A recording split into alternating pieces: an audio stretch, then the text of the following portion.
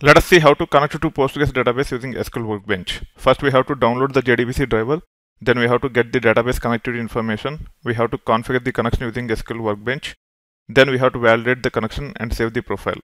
When we say getting the database connectivity information, we have to get the IP address or DNS alias on which the database is running, the port number, database name, username and password.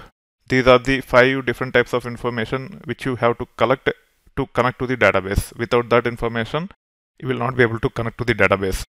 And also connecting to database is a special activity.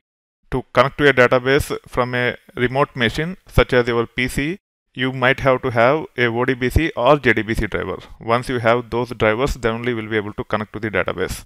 SQL Workbench uses JDBC, that's why we have to download the JDBC driver. If I go back to the SQL Workbench here, if I select this drop down and if I go to Postgres, it is saying the library for the driver is not accessible. Do you want to edit the driver definition now? We can say yes. It is looking for some location for the driver. As there is no driver there, we got that warning, and also you can see that it is in red color. So we have to download the driver. If you recollect, as part of the SQL Workbench folder, I have created a folder called as drivers. I will copy the Postgres driver to this location. Then I'll configure this to use that Postgres JDBC driver to connect to Postgres database. Now let us go to browser, go to the new tab, then say Postgres JDBC driver in Google. You can select this, or you can go to download directly, and then you can actually select this one to download.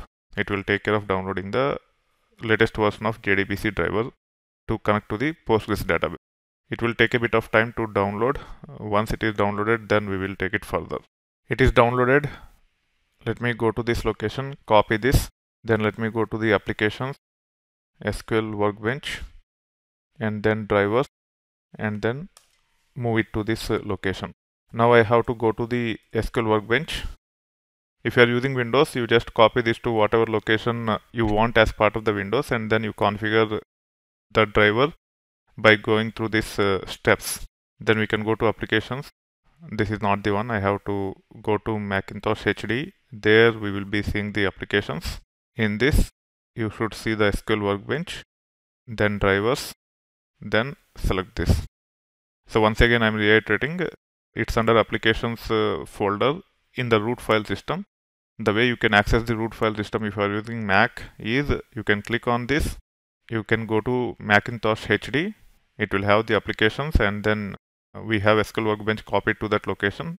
I can go there, and then I can go to drivers and then select this. It is selected twice. Let me delete one here. You can see a sample URL. You don't need to do anything here. You just click on OK, and then you can give a name to this. Typically, I follow this standard. I give the type of the database first. Let's say PG or Postgres, whatever you want to use. And then the server name, which is nothing but ilms.itversity.com in my case. If I'm trying to connect to my localhost Postgres, then I'll say localhost or local. And then the database name. In this case, I'm trying to connect to the database called as sms_db, and hence I'm giving the name as pg_ilms_smsdb. Now we have to update the URL. If you want, you can actually save. I think to save first we have to test. Let's test it and then we will save. Now I can replace this host with ilms.itversity.com. This is the server on which the Postgres is running. Port number is 5432, and then name of database is nothing but itversity_sms_db. You can specify whatever name you want to specify. You should have created a database by now with the name of your choice.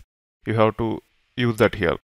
If you are trying to connect to our labs, then the database name will be your OS user on our lab, and then _sms_db.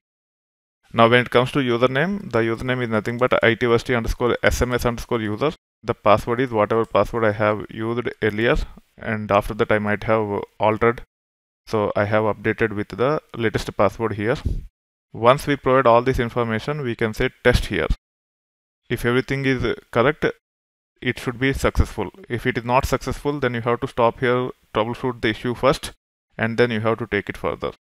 Now you can click on OK, and then you can actually click on OK. Before that, you can choose the save password option if it is not selected already, so that you don't need to enter password again and again. Now once we click on OK, the profile will be saved if you go to File and then say Save Profiles. It will automatically save the profile, and even if you close the SQL Workbench and you come back to this after a while by double clicking on this, still that profile will be there and you should be able to connect to the database without any issue. You don't need to test all the time like this. Once it is tested, every time you want to connect, you just choose the right profile on the left. As of now we have only one profile and it is automatically selected. Make sure you select the profile which you want to use to connect to, and then you can actually connect to the database. This is how you can actually configure connectivity to Postgres database running on a remote machine or even on your local machine using SQL Workbench.